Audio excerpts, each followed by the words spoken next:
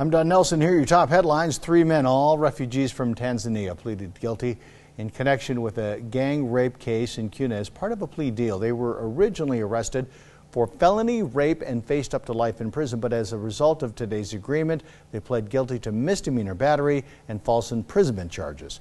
Prosecutors say back in February, one of the men agreed to meet the victim at a restaurant in Kuna, but when she arrived, all of the defendants were there.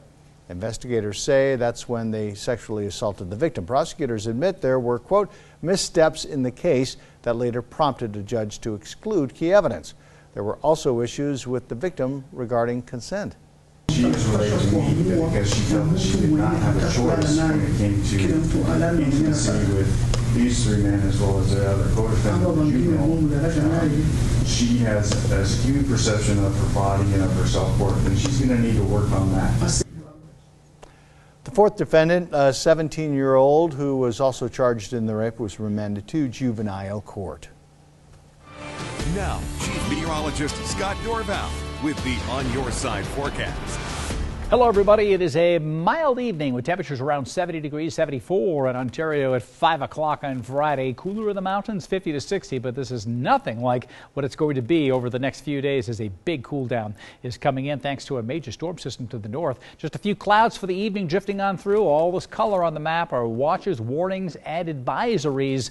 Big circulation with this storm system here. It's going to dive to the south, and then it will slide up to the north and to the east. And by Tuesday, it will be out of the picture. So it'll take a little while for this, but starting tomorrow, the cool air will come rushing in and our temperatures just won't rise during the day. And in the mountains, this will be a significant storm. When a storm warnings for Idaho County, especially northern Idaho County, 6 to 11 inches of snow for the higher elevations with that winter storm warning in effect all the way until Sunday between 5 p.m. tomorrow and Sunday as well. Winter weather advisory. This is Stanley Sun Valley area.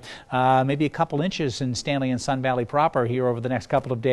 With the higher elevations up the top of Baldy, possibly significantly more, but probably going to be further north and east of Baldy. More of the higher peaks to the east, 4 to 9 inches, and northeast Oregon through the blues, 3 to 8 inches above 3,500 feet. It's September and we're getting all this snow, but look at the valley, a big hole in the precipitation totals. You don't see much in the way of the totals in McCall, but you go to the east, that's where it will be much more.